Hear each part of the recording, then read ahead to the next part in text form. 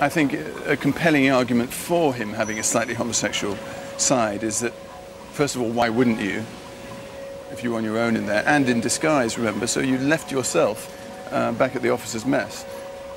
A curious man like him, presented with a, lubricated bumhole, must have thought, well, why not?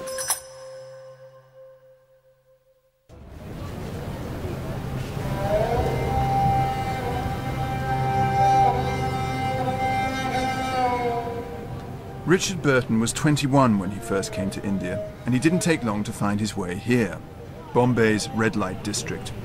It had been created for British soldiers looking for some Eastern passion. For Burton and his fellow officers, it was like walking into a sweet shop.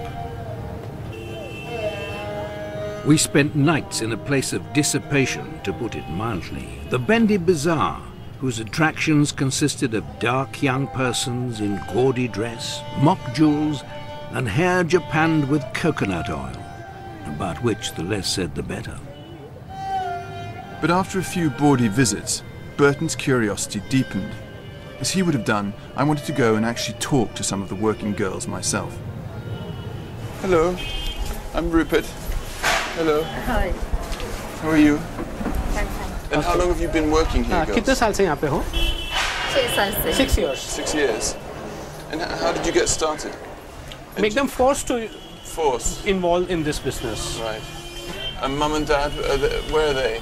They don't know that they are involved in this particular business. They know that they are doing some service, and whatever they earn, they are sending money from here to village. And do either of them have children? उनको भी देखती हूँ और अपना भी खर्चा चला लेती हूँ. She has got 2 children. One is of 1 month, 1 महीने का है ना. She's earning the business. Where's the baby? She's the कहाँ baby किधर बच्चा किधर है? Yeah, she's the baby there inside. Oh, can we see? Oh, look at the little baby. 1 महीने का बच्चा है. This is 1 month baby. बहुत अच्छा बच्चा है बोलते हैं. Is it a girl or a boy? ये लड़की है. लड़का. Boy. It's a boy. Boy. And you have another baby too? तेरे दूसरा भी बच्चा है ना? हाँ, लड़की 3 साल का है. 3 years old. 3 years old. And where does the 3-year-old girls? And where she live? कहाँ है वो? वहाँ पालने. It's in an orphanage. It's in a boarding school. So you never see? No. No. And will this baby go to orphanage? Yes, he has to go. रख दे इसको अंदर रख दे. This is the way we live in India. The pity situation.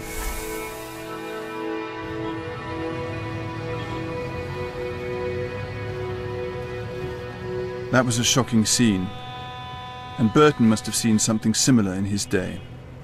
After all, in the 1840s, hundreds of illegitimate babies were born to Indian women as British officers slept their way through the local population.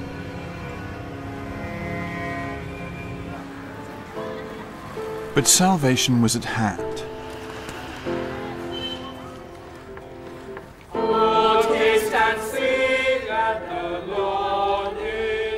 After a Saturday night with the girls in the Bindi Bazaar, on Sunday morning the British could deposit their guilt here in St Thomas's Cathedral. The bastard babies of English officers and their local women boo-boos were baptised here, saving their souls. Lieutenant George Harris Dickinson, whose death was occasioned by exposure to the sun, while carrying into execution with his characteristic zeal the works upon which he was employed. You're right, Dickinson. Yes, sir.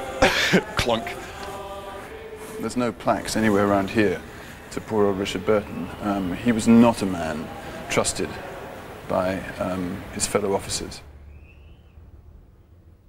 Burton's time in India was making him increasingly suspicious of Victorian Christian morality. I sense a split in his head. Still up for empire, still up for a bloody fight. But he was increasingly horrified by the behaviour of the British towards the natives.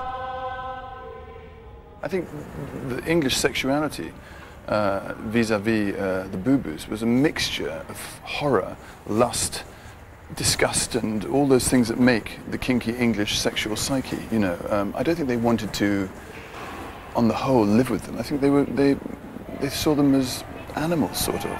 They didn't see them as human beings. Obviously, boo-boos had babies, and since rather inconveniently they tried to stop infanticide, they couldn't, say, put it down, just kill it.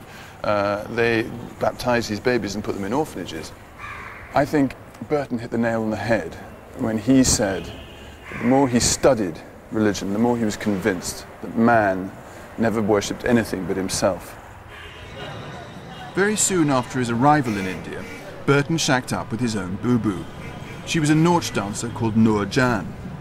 Even though Nautch girls were simple classical dancers, their eroticism was seen as a threat to discipline. And by the 1880s, the Raj set about stamping them out. Those disapproving attitudes persist today. Their successors are barely legal, and you need insider knowledge to find them.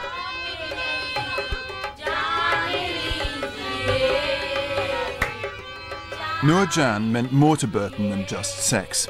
She was his teacher and textbook, and he argued that having an intimate relationship with a local woman helped officers of the Raj to understand the people they governed.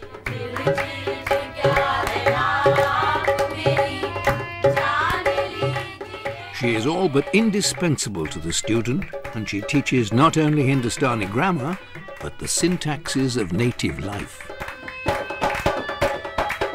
When Burton writes about dancing girls, Nautch girls, you have this image of Indian villages at night where everything's quiet, there's only fire or candles, and then you hear out of the darkness coming these girls with bells on their toes and brightly coloured silks and beautiful black hair and jewellery.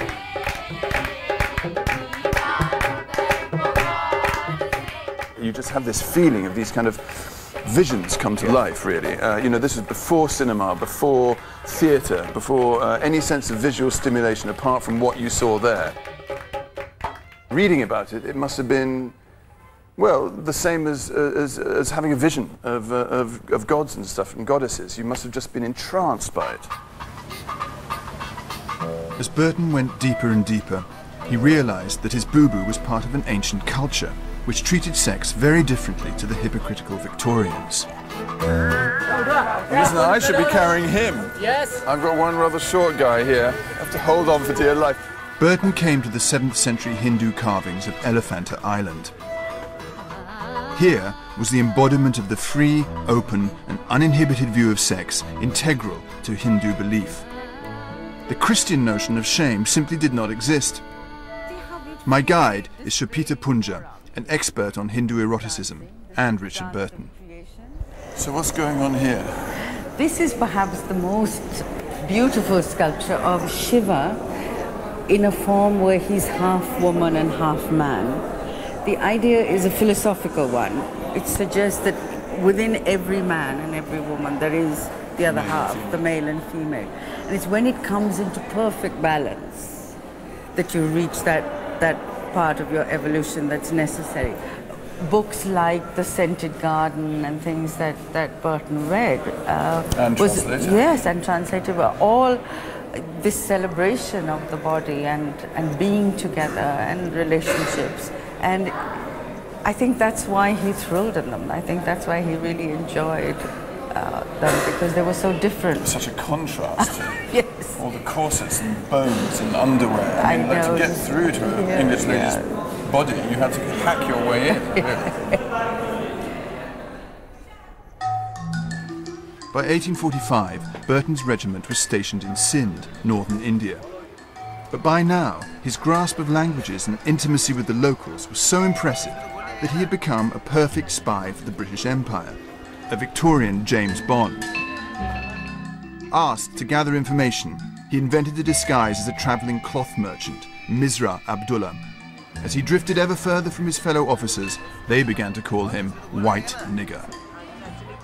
Being an actor means there's some kind of psychological hole inside of you in terms of identity, and the actor always feels happier when he's dressed up.